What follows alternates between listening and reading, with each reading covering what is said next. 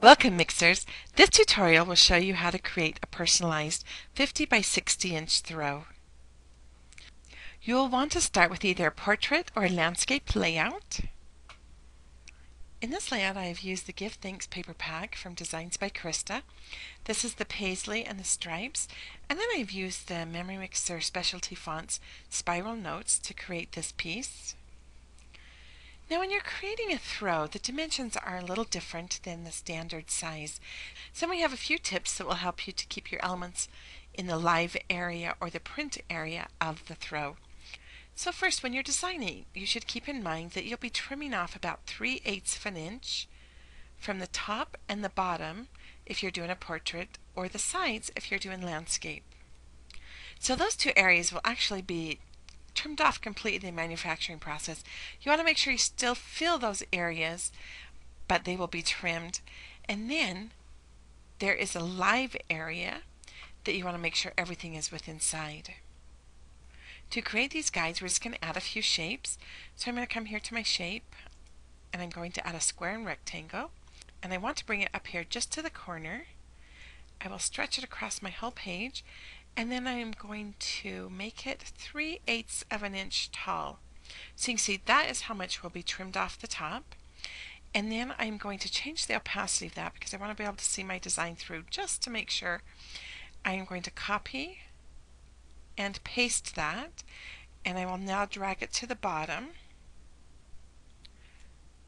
So I know the area, the trim area on the bottom, so I can look here and I'm like, that might be a little short. I might scoot everything up if I want.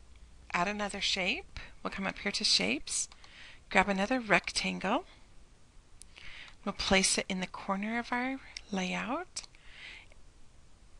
The dimensions for this shape is 9 1/8. And you can see the dimensions here along the edge and the rulers. And then I'm going to make it 7 1/4.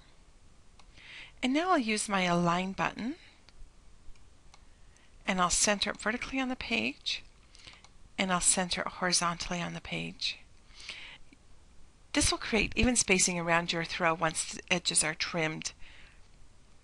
The next thing you'll do is just change the opacity so you can see through this shape and make sure everything looks the way you want it. And then just make sure you delete your shapes once everything is positioned as you would like. Now, in the manufacturing process of the throws, this area will be printed, but there may be some variations. Everything within this box here is within the safe zone. So you can see it's very easy to create your throw. These little shapes that you can add will just be a double check for you to make sure everything will be within the safe area. And once you've decided it's okay, you'll just select those and delete them. And then you will go to Share Album. You're going to export to JPEG. Say OK, and you're going to do it to the high resolution. So we'll just select, this is the one we're working on. So we'll select that one and make sure you export it as the large image, and then you'll save your file.